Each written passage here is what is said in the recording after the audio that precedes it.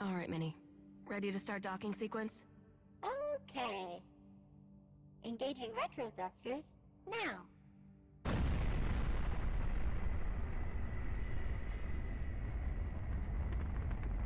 Lunar Transfer Station Tacoma. Commercial cargo transit facility. Crew evacuated. Station AI offline. Air supply? Breathable air on Tacoma for a crew of 1 should be more than sufficient. Docking now.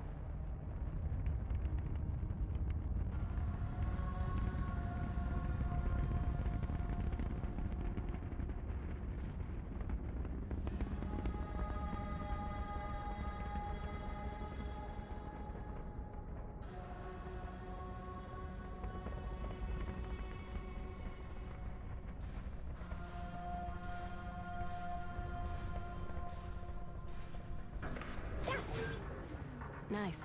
Thanks, Minnie.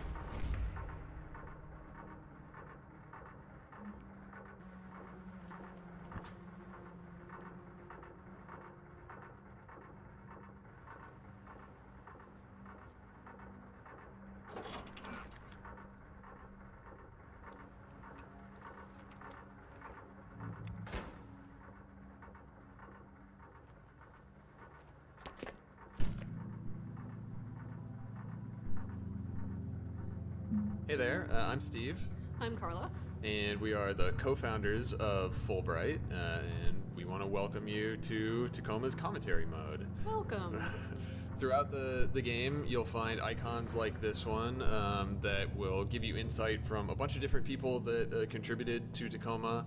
You know, people on the development team that did design, animation, sound, and pretty much every other part of making a game like this a reality.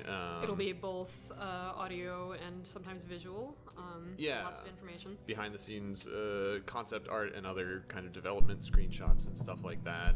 And also on your way back out of this area, if you do a full playthrough of the game in commentary mode, there will be some new nodes that pop up in the hub and in Amy's ship.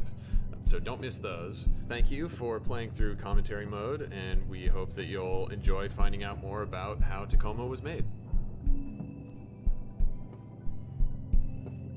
So doing the voice recording for Amy was definitely very different from what we did with Sam in Gone Home. A lot of it with Gone Home, since it is something that's very personal, it's very intimate, it's that one person pouring her thoughts out. And then you have something like Amy in Tacoma where she's really removed from everybody else. She's, in a sense, really removed from the story that you're exploring, because she's playing that character that's discovering it just as you are. So, whereas the rest of the crew for Tacoma was all doing an ensemble recording together, so they were actually in the same room, acting together, performing against each other, and getting to talk face to face, all of my recording was done totally separately. I had a general idea of the story. They kind of gave me a little rundown of, the scenes that I was in and what I was talking about, but a lot of it was a total surprise, because you sort of don't want Amy to know a lot of what's going on, because I think that it makes it a bit more authentic if the recording is, okay, so you walk into this room and this is what you're seeing, but you don't know why. So it needs to have that sound of surprise and questioning and exploration that I think comes from really being that separated as she would actually be in that reality. So Minnie is Amy's ship's AI. I think she's most known for saying, okay. And I am the voice of Minnie. When we originally recorded it, it was just Scratch. So we didn't know then that I would be the voice of Minnie, ultimately. But yeah, it stuck, and it was a nice surprise. Yeah, Minnie went through like a bunch of iterations. Actually, it was kind of hard to get her right. We ended up kind of settling on the audio direction being like a happy version of Hal, like the really famous AI from 2001. So yeah, I just kind of took Noelle's really amazing VO and I would do things like I would time stretch it, or I would take one syllable and like an okay, that line, I took the oh and I, like over a period of time, I kind of pitch bent that vowel sound up. So she has a real like sing-song quality, and I think that combined just with like it sounding like her voice is coming through a really small speaker makes the character feel kind of rudimentary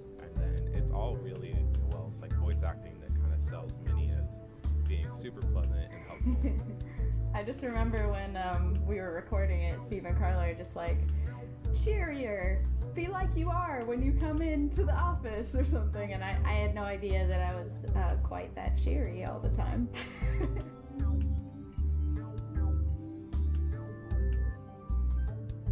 Your body positional data has been registered with Tacoma's AR network. Please sign in to confirm your identity. A lot of people ask about the use of sign language in Tacoma, including asking things like, is Amy hearing impaired? Is there, what is the rationale behind the use of sign language? And for us, it actually came from thinking about how an interface for a non-physical thing like AR might work. Most of our AR interaction is, it's attention-based, it's focus-based, like on where the user is looking and paying attention to. But sometimes there are good reasons for you to do something, physically, and we use, therefore, sign language for things like signing in. Or in the case of when Amy's recovering one of the AR crew records, she does, as opposed to like text entry, she does full word commands in ASL, American Sign Language. And our animator, Noelle, also had extensive correspondence with a person fluent in ASL, so... Yeah, it was important to us to work with a sign language consultant so that Noelle could ensure that the hand motions and the finger spelling that she was animating were accurate to how someone might actually use those gestures in the real world.